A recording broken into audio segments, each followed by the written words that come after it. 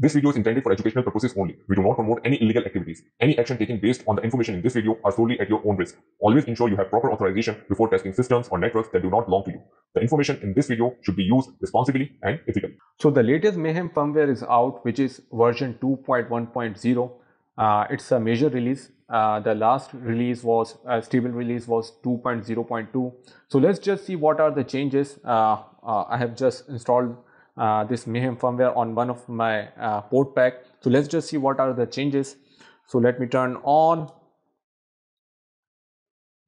and this one is running 2.1.0 and this one is running 2.0.2, which is the old one, and both of these H4M looks same, but this one is running R10 with R10, HackRF One R10, and this one is running with Clifford board.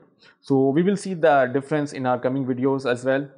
So the first difference is in Mayhem firmware, if you tap on the screen, you will just go on the main menu. So this is the first change, and this is not over here in the old firmware. So let me show you the apps which I just saw in the latest variant. So in receive, we have one new app, FM radio app, and in this app we can save all the radio stations which we want. So over here we have 88.7 FM, so we can change. Let me just change it to something else,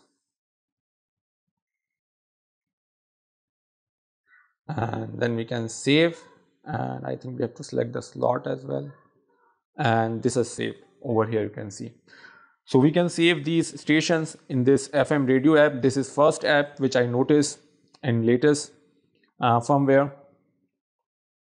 Then we have two different apps in transmit menu. Sorry, three apps. We have CVS spam, we have Brute and Flipper TX. So CVS spam is to, I think, record some frequencies and then transmit those call signs with call signs. I'm not sure, I haven't checked this one, but we will go through this in coming videos. And then there is Brute, so it sends some random data on the frequency, whichever frequency is selected. Then there is Flipper TX, so it records and sends the data. So I haven't checked these apps, still I'm testing these apps. So we will go through these apps in coming videos, and we will make a detailed video of these apps. So this one is a major release, Mayhem 2.1.0. and there are a few other changes as well in Looking Glass app, and there are some changes in search app as well, I suppose. So we will see all those changes in our coming videos. So let me just turn off this one, and let me just install the latest variant on this HackRF one as well, which is running 2.0.2. So all I have to do is I just have to connect. So it's connected, and we can go in manage firmware, and we can see the latest stable release is 2.1.0. So let's just hit to update. So it's downloading the firmware, I suppose, and within few seconds it will install.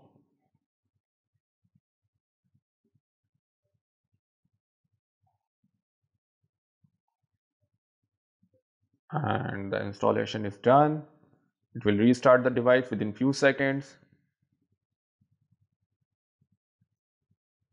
And let me tap, and over here you can see we got our latest variant firmware, which is 2.1.0. So we will see all these changes which comes with this firmware, and we will make a detailed video coming soon. Thank you.